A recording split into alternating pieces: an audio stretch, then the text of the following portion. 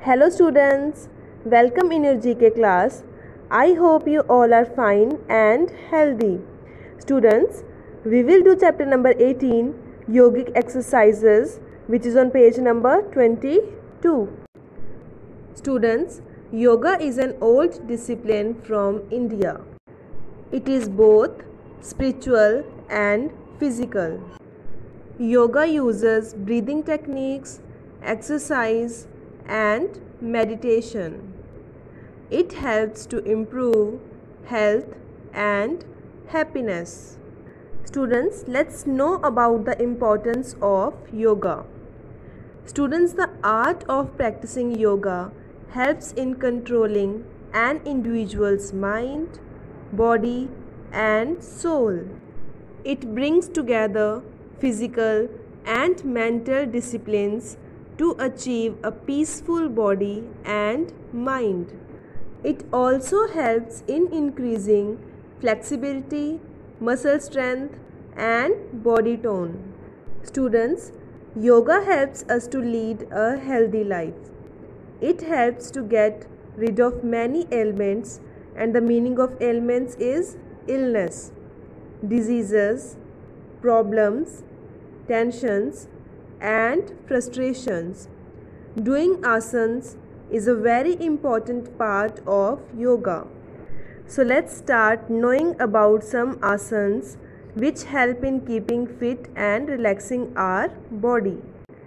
Here first we will talk about Garud Asana or eagle pose. Students, this is a standing balancing asana in modern yoga as exercise. Students, Garud Asana is an asymmetric position in which one leg, say the right, is crossed over the left, while the arm on the opposite side, say the left, is crossed over the right, and the palms are pressed together. This asana helps to build balance and concentration, also improve leg flexibility and strength. It also tones up muscles, cures pain and swelling in the body's joints. Students, next important asana is Trikona Asana or triangle pose.